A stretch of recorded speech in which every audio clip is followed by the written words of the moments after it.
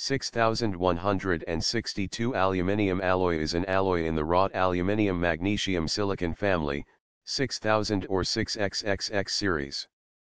It is related to 6262 aluminium alloy in that aluminum association designations that only differ in the second digit are variations on the same alloy. It is similar to 6105 aluminium alloy, both in alloy composition and the fact that it is only really used in extrusions.